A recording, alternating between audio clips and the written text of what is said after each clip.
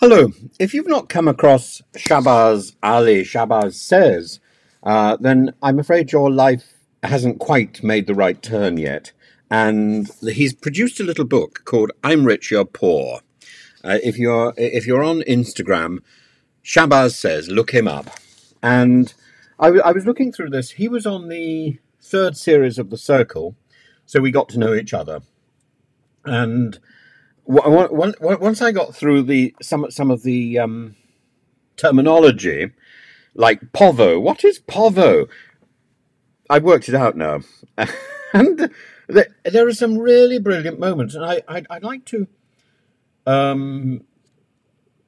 talk about one because I think he hits the nail so firmly on the head, and he's talking about social media and about the difference between leisure and work, and how social media is so desperate to see a contrast between the two.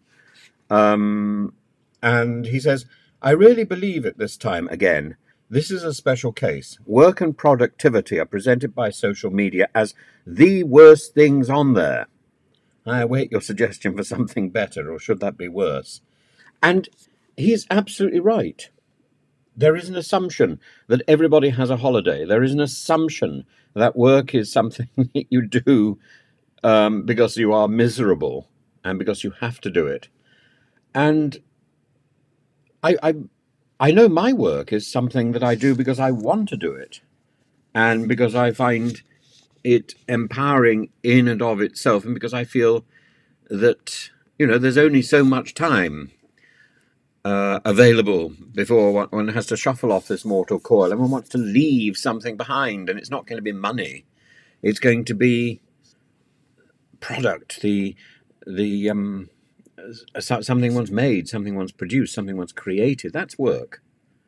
And anything I find that gets in the way of real work is irritating. But real work is about learning how to meet your deadlines, learning how to produce what you say you're going to produce, learning how to keep your word. And there are so many social skills involved in that process that I think social media has its place in work. Social media helps you to learn how to work better.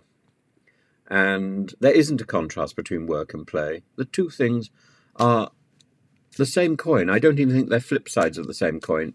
They can be mistaken for each other. And work and play, at their best, are interchangeable commodities. But please, check out Shabaz Ali's book, I'm Rich, You're Poor. It's well worth the buy, it's well worth the read, and you'll learn such a new vocabulary. Well done, Shabaz.